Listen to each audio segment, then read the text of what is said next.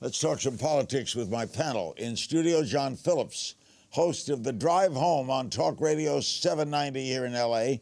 And from Washington, Richard Fowler, political commentator and host of The Richard Fowler Show. Okay, gentlemen, let's get right into it. John, Senator Chuck Schumer, the Democrat, has come out against the Iran nuclear deal.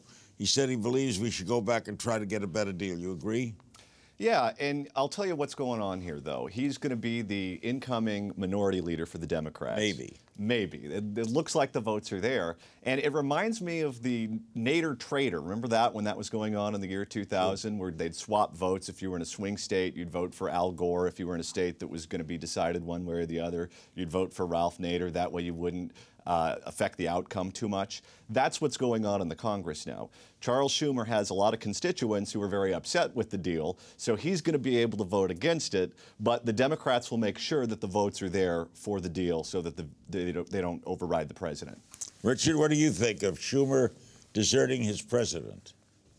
Well, listen, I think Chuck Schumer is just wrong on this one. I think if you talk to most folks in America, and if you talk to millennials, they'll tell you that this is a really good deal. A recent Wall Street Journal poll found, Larry, that overwhelmingly 40% of millennials support this deal because we understand that the world isn't flat and America no longer lives on a pedestal. What we've got to do is we can't go around being the world's version of the Mean Girls. We've got to have conversation, create dialogue, and really try to, make sure that Iran doesn't develop a nuclear weapon. This deal slows down the Iranians' ability to get a nuclear weapon, and that is a good thing, Larry. But millennials aren't the whole story, are they, John? All right, let me tell you how bad this deal is, Larry.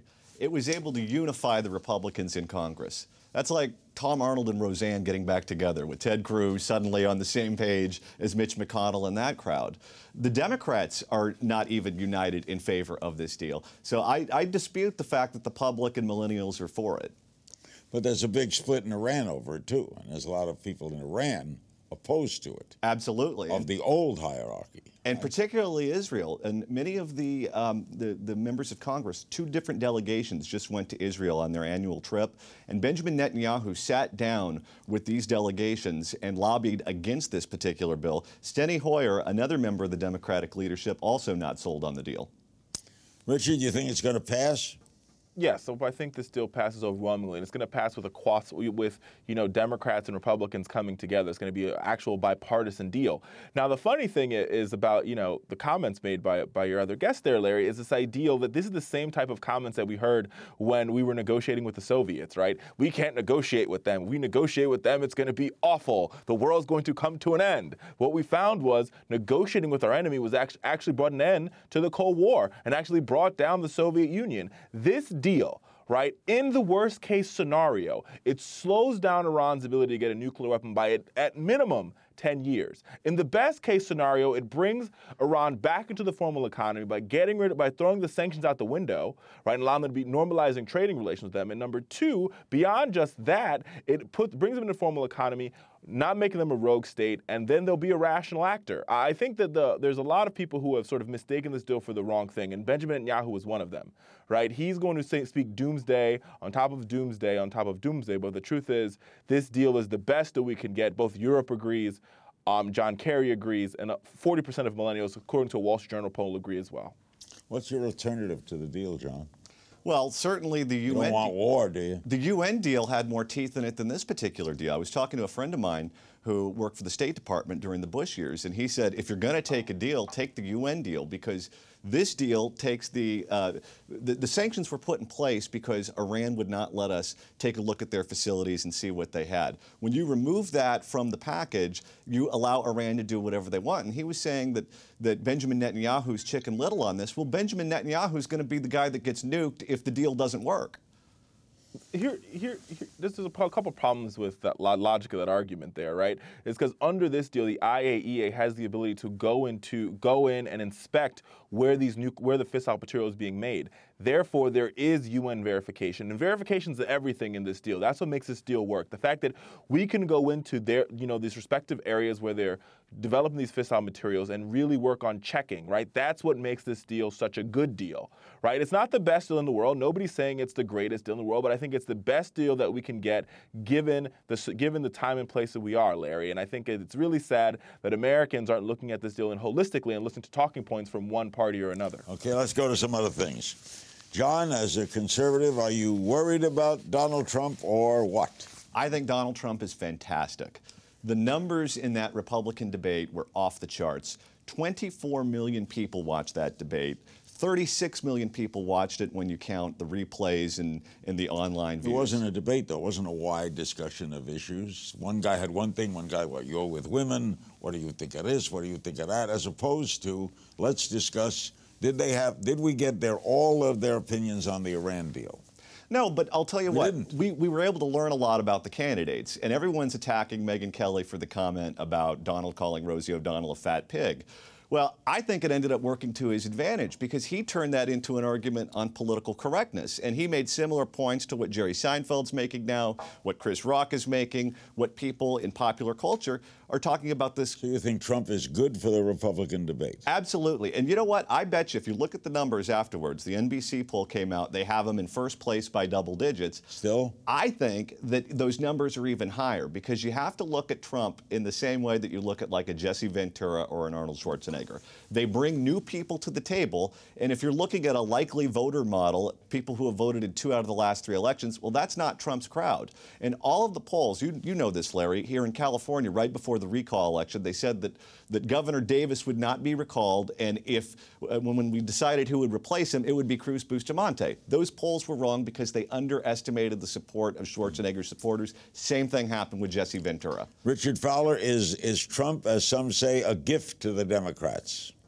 Well, he is the gift that keeps on giving, and I'm a good friend of Megyn Kelly, and I got to tell you, I found his comments both during the debate and the comments after the debate to not only be disparaging, but to be downright misogynistic, right? And I think what Trump demonstrates, Larry, is where the Republican Party sits on many of these issues. They will go out and they will call all those folks who've immigrated to this country for a better life. They'll call them rapists. They will attack women. They'll attack LGBTQ folks, and they'll do it at their own peril. Because if you look at what the polls tell us, if you look at what the American people are looking for, they're looking for real common sense solutions, and attacking women and attacking immigrants and attacking African American folks and LGBTQ folks is not how you get there. And for those Republicans that are voting for him, you should question yourself. Do you want a candidate that can't answer the hard questions? And he really can. And I think the fact that we're comparing him to Chris Rock and Seinfeld proves the point. Well, we're not comparing him to Chris Rock and Seinfeld. I mean, we're saying he's making the same arguments about political correctness as them. There was a piece in New York Magazine today talking about the fallout that Fox has received since the debate happened.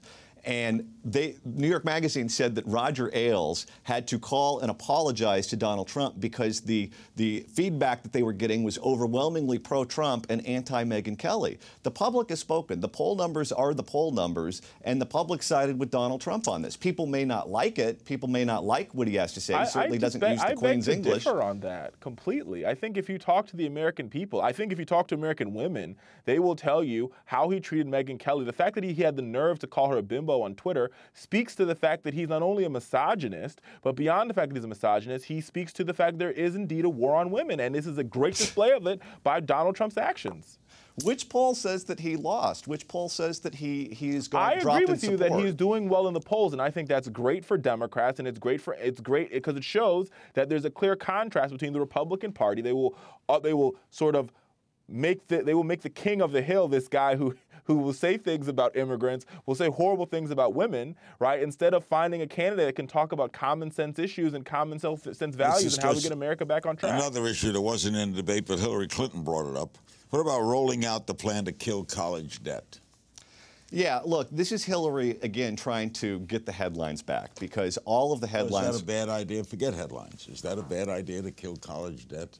Yeah, because, look, if you assume debt, you should pay it off. I don't understand why we live in this culture of bailouts where we bail out corporate America, we bail out people that bought homes that they couldn't afford. People should look at college educations the same way you look at any other major purchase.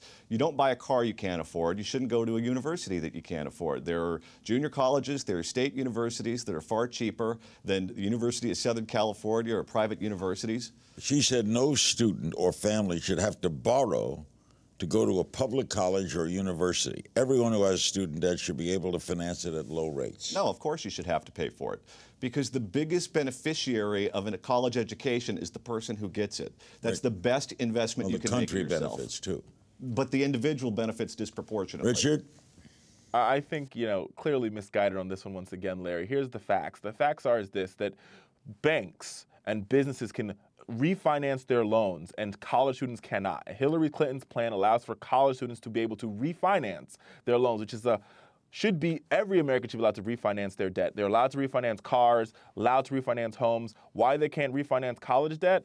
Only the good Lord in heaven knows. But beyond that point, if we don't deal with college debt as a nation, we will see the next Great Recession once again, Larry. And if you look across the world, all of our global trading partners, right, you see the investments they make in higher education. In China, they're investing thousands of millions of dollars, billions of dollars in making sure their people are educated and are able to participate in the marketplace. Same thing in India, same thing in Europe. We are the only developed nation in the world that is not investing in America's greatest resource, its people. And that's downright sad. It's downright unfortunate. And the fact that Republicans have not come out with a plan to get rid of college debt or deal with it, it shows the contrast once again between the two parties.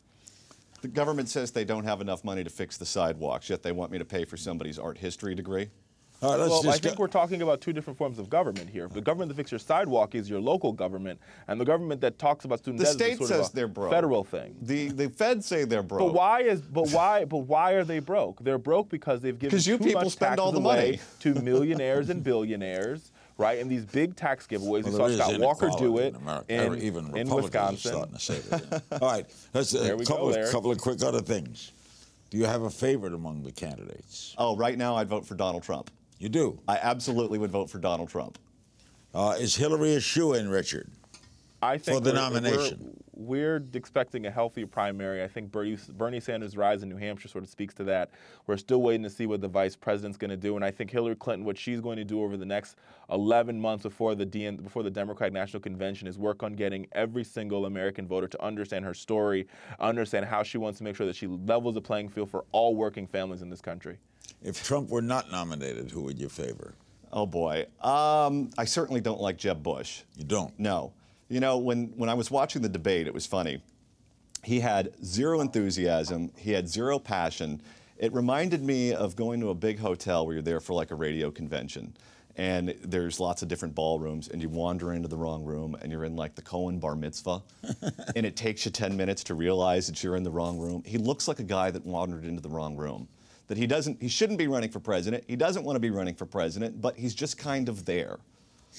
Who of the Republican candidates, Richard, do you fear the most from a Democratic standpoint? Well, one, I got to tell you, I agree with him about Jeb Bush. I thought Jeb Bush had a horrible performance in this debate last week. But out of the candidates that I thought did the best out of the debate and who Democrats should be worried about, the number one of those is John Kasich. If he can sort of rise above the fray and get out of the sort of white noise of the Republican primary, he's the most inept to govern, right? He has the best ability to govern. And I think that sort of speaks volumes to him, right? He was one of the few governors who took the Medicaid money because he understood that people in Ohio needed health care. And so he made a decision that wasn't about politics. It was about the best governance. And so I think that makes him a very viable candidate. Also, we have to see what Carly Fiorina does in the next debate. We're going to have you both back frequently. Thanks. You were great, John. Thank you. Thanks, Richard. Thanks, Larry. Thanks to John Phillips and Richard Fowler.